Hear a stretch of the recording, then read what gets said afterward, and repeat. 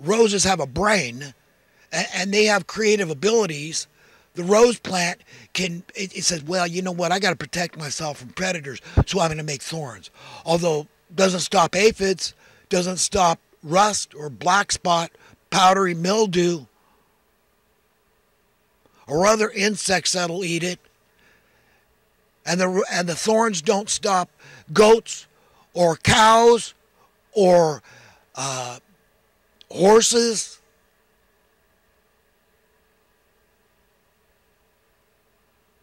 Or a number of deer. Won't stop deer. Won't stop many animals from devouring right through the thorns. Don't ask me how. Elephants do it too. No problem. I don't get it. I'm a landscaper. I've worked with roses my whole life. I've been poked many times. Some of those things are more than needle sharp, let me tell you. Okay? No, they're put there for one reason, by evil. Because evil hates you.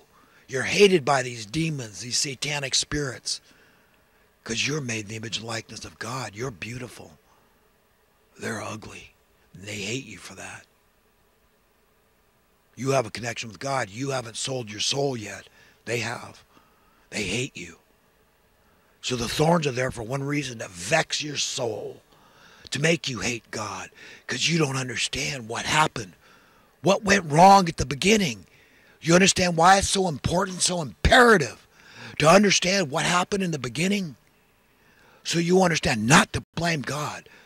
Oh no, the name of the Most High God is vindicated. Always has been and always will be, and you could be a part of continuing that legacy for the Creator God Almighty, who is to be praised and glorified and thanked for all good things you've ever experienced or anybody else has. You will experience today, or you ever will experience in your entire life, or all eternity. God is to be thanked and praised for, and never to be blamed for anything negative. Nothing negative. Not at all. That's vindicating His name. That's being a true friend and servant. And then letting people know that they're priceless, treasure to the Most High. That He loves them more than everything else. He loves the little birds. He notices when a little sparrow falls to the ground. He cares about them too. That's why I'm cognizant of earthworms. I've been laying some pavers where I am. And I tell you what, it's given me a whole new appreciation for earthworms. You know, without the worms, they're like the honeybees. Would die without the earthworms. Can you imagine that? So when I run across the earthworms when I'm digging, because you got to dig a couple inches down to lay pavers, right?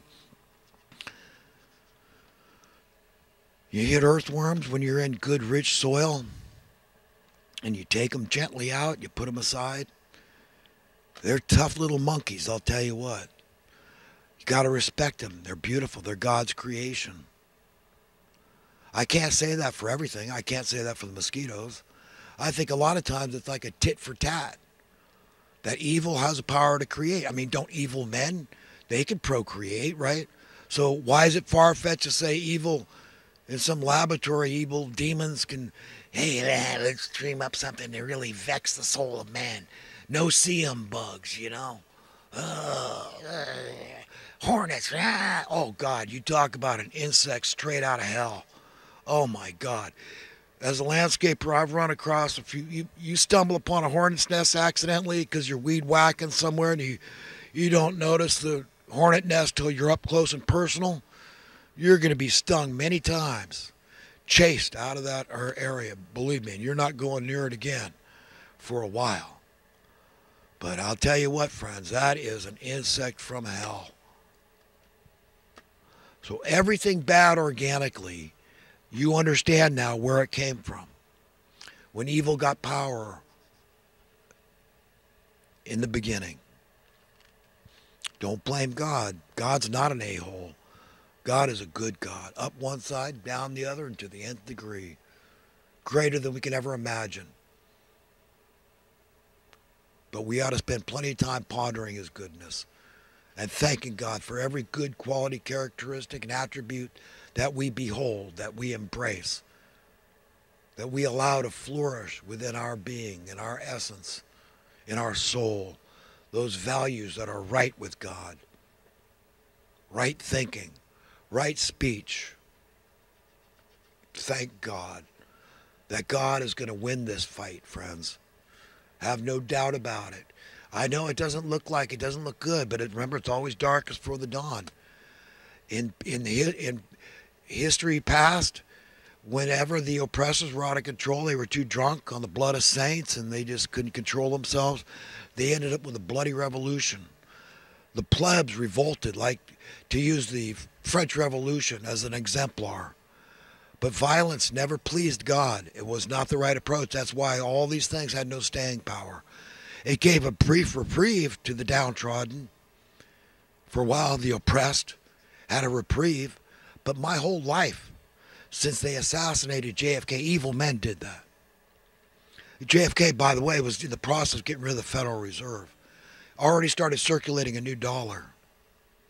Read your brief history of America and you'll find out that's true. Now we owe these people close to $32 trillion, and they're going to make the poor pay that by creating more poor.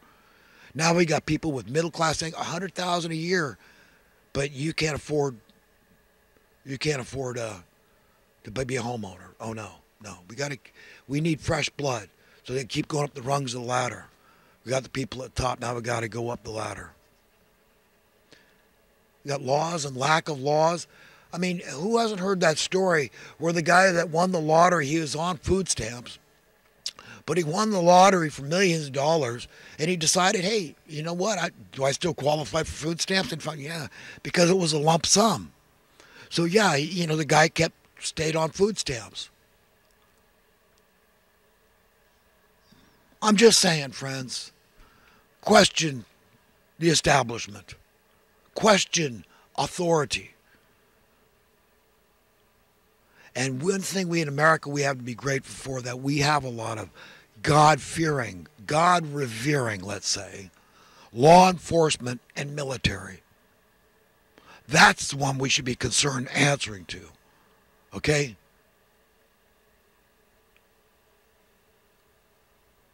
We allow teenagers to go fight and die in wars. That's fine. But you can't have a beer. You can't have any tobacco. Oh, no. No.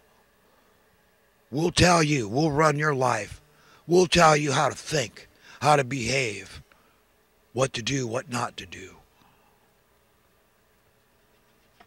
And that's the system you're telling me I should comply to and conform to and say, nothing wrong with that. Don't question it. Don't question evil men that are running the show. I'm just going to, they don't know where they're going with this thing, but they're going. They're in this ship of fools, and they're taking us to destruction, careening thereof. And, hey, just shut up and just go along.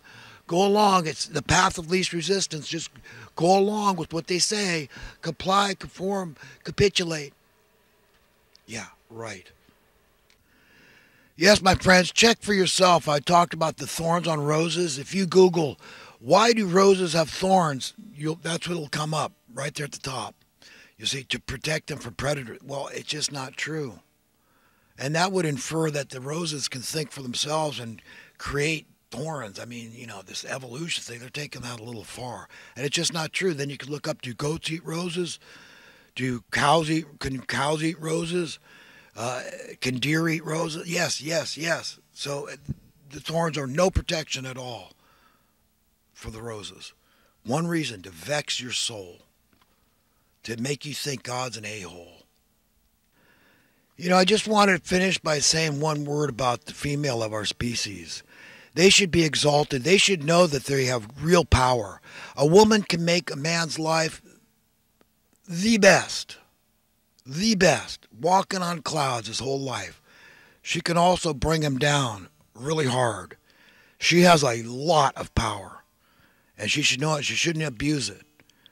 But ladies, you're awesome creatures, and you have lots of power. You shouldn't want the power that men have. That's a facade, because the truth is what we all know, that you are really the most powerful, finest creation that God ever made on earth. It's you. Well, friends, listen, I got to leave it there. Best everybody. Have a great day. Have a great eternity. And just work to be a nicer and nicer human being and embrace humility at the same time and win friends for God. You're doing His work. I mean, it's the only way we're